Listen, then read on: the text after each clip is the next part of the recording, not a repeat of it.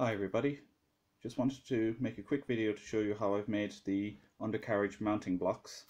There's already pre-cut slots in the ribs to take the mounting blocks.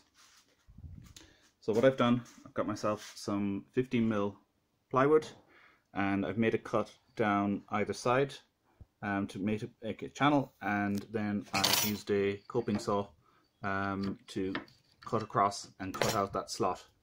That slot will perfectly fit the piano wire that's going to be used for the undercarriage.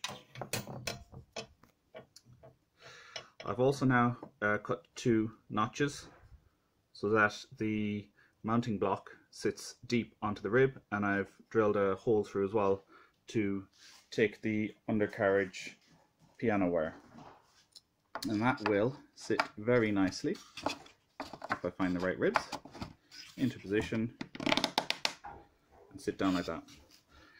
So I've now completed both of the mounting blocks, and as you can see the holes are drilled in both to take the piano wire for the undercarriage. What it'll do, the wire will run through this channel and then take a 90-degree turn and pass through almost to the upper surface of the wing. That will create a good structure for the undercarriage to kind of bend and flex without doing any damage. And as you can see, it's very, very stiffly in there in those slots, supported by the plywood doublers in the wing ribs. I'm going to install these probably using a 5-minute epoxy.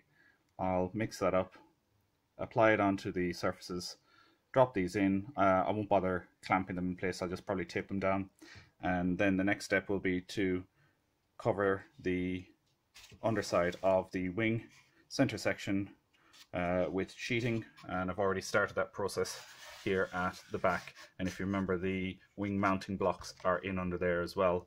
Eventually there'll be 2 holes drilled through there to mount the wing onto the fuselage itself.